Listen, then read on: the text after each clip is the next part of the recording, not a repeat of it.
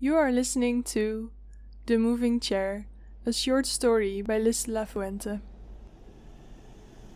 It's been a couple days since weird things have started to happen. I didn't really notice it at first. I saw shadows in my peripheral vision, which I blamed on me being tired, and the small banging noises may have well been coming from my housemate. Although sometimes she had been sitting in the same room as me and we heard banging together. Still, we thought nothing of it, and I haven't given it another thought since. Until last night. That was the first night something actually moved. I was doing the dishes when I heard a chair scrape across the floor behind me.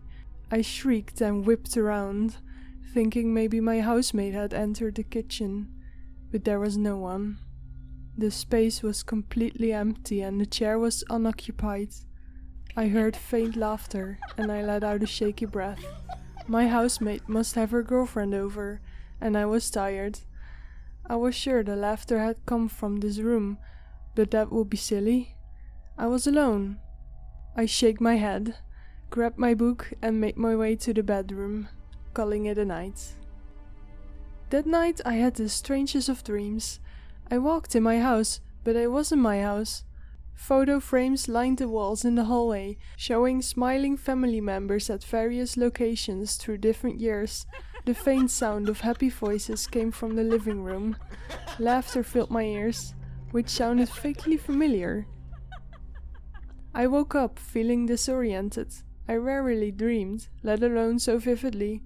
When I walked into the hallway, shaking away the images of photo frames and seeing our own black painted walls, I started feeling more awake. I smelled coffee and followed it into the kitchen. "Morning, Quinn. You look well tired. Coffee?" I smiled at my housemate Rachel and greedily took the mug from her outstretched hand. "You're up early. Did you have fun last night? I still want to meet Izzy, you know," I say, recalling the laughter. Rachel looked at me confused. "No, I was just grading stupid papers all night." She put her mug down. "I thought I told you about that deadline." She took a sip of her own coffee. Now that I looked at her, dark rings under her pale green eyes and ink stains on her hands, I remembered her mentioning something about having to grade a pile of tests before morning. "And you know, I'm introducing Izzy the second she's over again. She's just as excited to meet you too, dude. I just thought you were the one having people over though." She turned round, grabbing an apple from the counter. When I didn't say anything, she looked at me and patted my shoulder.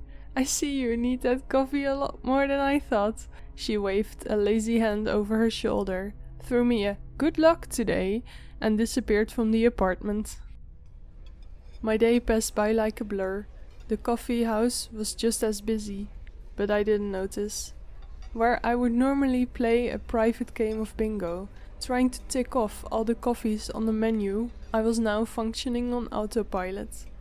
I didn't even notice it when a cute girl smiled at me, until it was too late and she was long gone.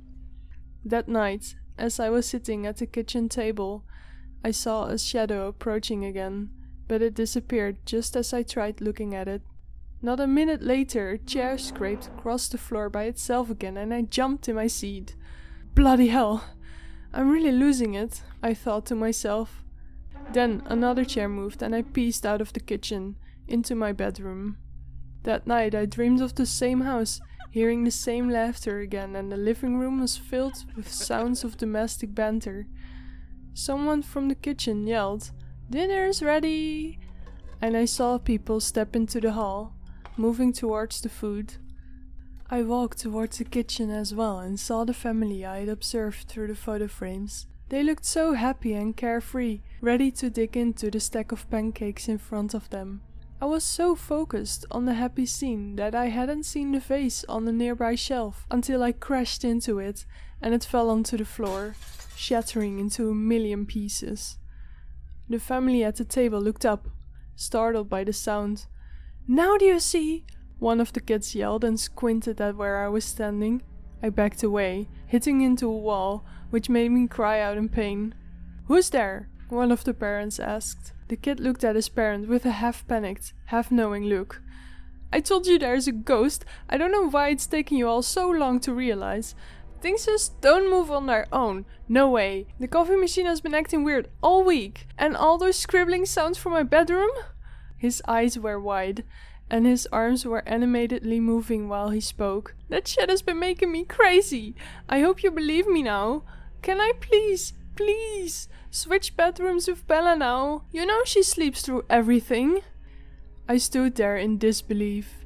It was almost as if they were as haunted as I. No. I ran from the room, which made someone yell about shadows, and I begged myself to wake up.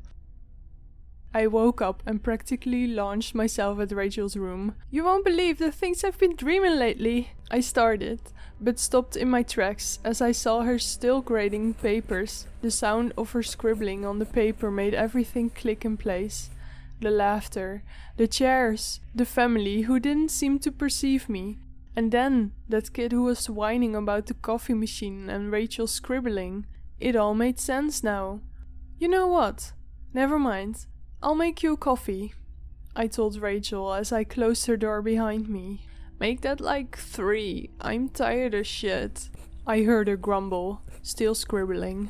As I was dropping the beans into the machine, I heard a chair move behind me. But I knew it wasn't Rachel. The family from my dreams were real, and very much here.